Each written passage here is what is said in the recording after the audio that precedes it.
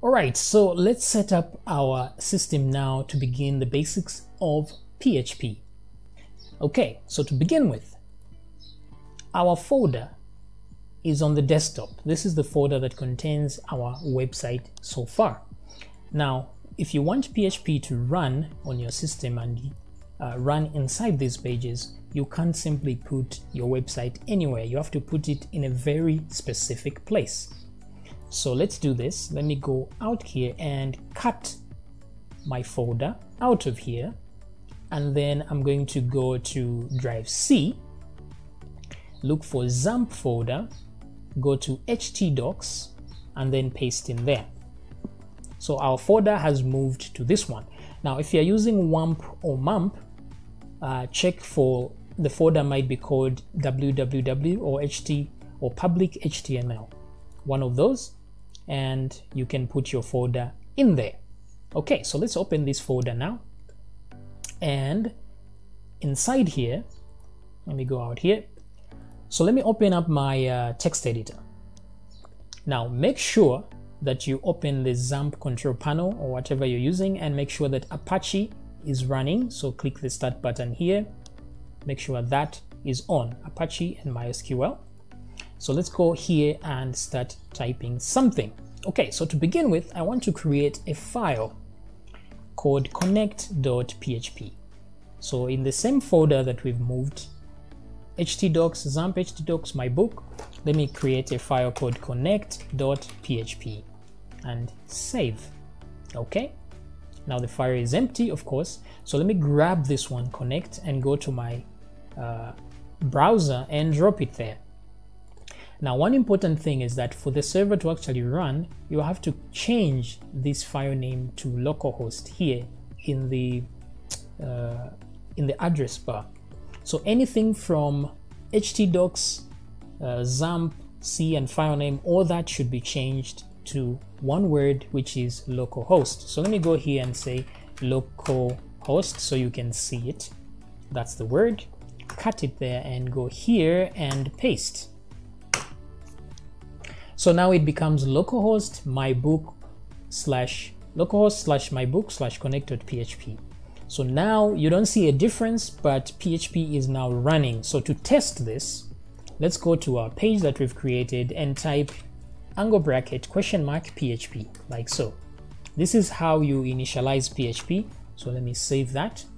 And then when I go back here and refresh, if you happen to see the word PHP in there, then something hasn't gone right. So make sure that Apache is running or you've typed the localhost part correctly. Now, if you don't see anything, everything is good. So let's begin. Now, the things we have to learn in PHP are here. So we're going to start with variables, arrays, loops, conditions, up to classes. Now, once you learn all this, it's going to become easier to understand what we are doing. Now, I'm not going to go in depth in these things because I want to keep this tutorial as simple as possible. So I'm going to put links in the description to detailed versions of my videos that have talked about this already. However, I don't think that's necessary for you to go through those because I'll be explaining everything as we go along. So in this particular video, let's start with variables and see what variables are. So let me come here and say a variable. Now, what is a variable exactly? Now, a variable is a location in the computer's memory. So for example, if a user comes to your page and you ask them for their name and they type in their name, you need somewhere to save that name so your computer can remember it. Now, if you just tell the computer to save it, there's no way you're going to know where it has saved that item. So this is where variables come in. Now, a variable is a name or an address to a location in memory where you've saved something. Now you can call the variable anything. So for example, I can say name. This is a valid name for a variable. Now, in order to tell PHP that this is a variable, I'm going to use the $sign. So once I do this, it knows that I'm creating a location in memory called name. And then if I want to assign a value into that item, because now it's empty, it has created a location in memory that's empty. So to add something to that location, I put the equal sign and I say something like this. Now I have to put a semicolon at the end of every single line. If you forget this semicolon, it's going to give you an error. So always remember to add a semicolon at the end of each line. Now, this is the name I have stored in here. Now, if you notice, I've put inverted commas here because this is what you always need to do if you are storing a word or a sentence. You have to put it inside inverted commas. They can be single quotes or double quotes, it doesn't matter. So once I do this and save, if I go to my browser and refresh, I still won't see anything because all I have done is tell it to keep, I've told it keep this name inside this location.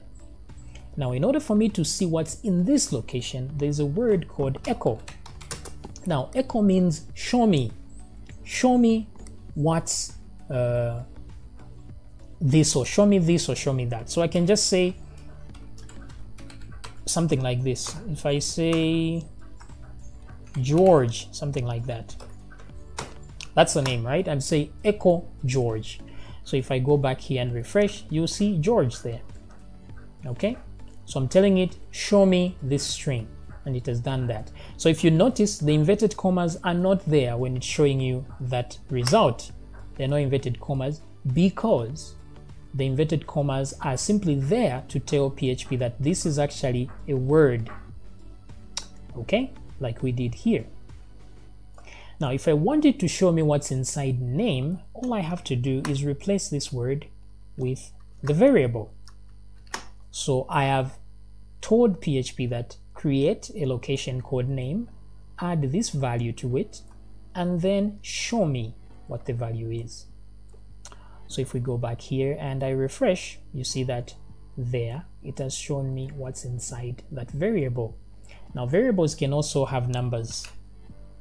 Okay, so if I put a number, now if you notice, I haven't put inverted commas because it's a number. So numbers, no inverted commas. So if I refresh now, I see number 2 as predicted.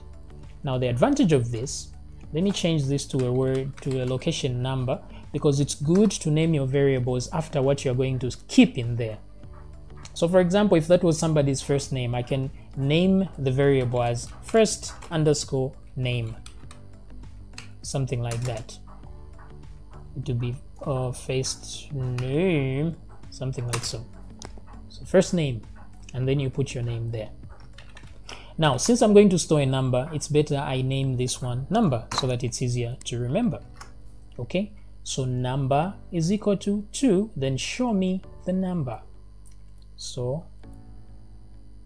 now it's saying unidentified variable name, because what has happened here, I'm trying to echo a variable that does not exist, because this one is called number. So let me put number there.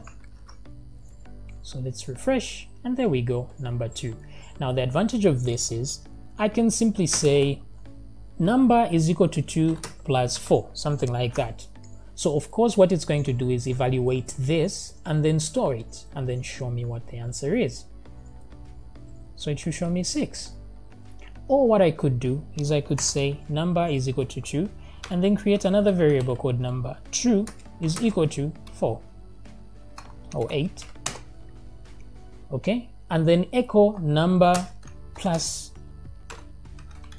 number 2, right? So now what I'm telling it, show me this, whatever is in number, which is 2, plus whatever is in number 2. So in this case, it's going to be, it's the same as saying echo 2 plus 8. So if I do this, it's going to be 10. I could also just say answer is equal to, and then get that, put it there, and then here just echo the answer. So what I'm doing here is I'm saying this one is 2, this one is 8. Now I want an answer. Now inside that answer, put the sum of these two and then show me the answer. And 10 as predicted. So if I change this to 3, and then you see the calculation goes to 11 as predicted. Okay, so to multiply, I can use the star. Okay, to divide, I use the slash key. All right, so far so good. However, if I put a word in here, I just say word, this one is word, and then I try to do this, because you can't divide that by 8. So let's see what we get, and we get an error, non-numeric value encountered. Okay, so when this happens, you know that you've missed somewhere, you've created a non-numeric value which you are trying to calculate, and that is forbidden. So let me refresh that, and you see the proper answer. All right, so far this is all about variables. They're just a location in memory where you can store things. So I'll see you in the next video where we deal with arrays.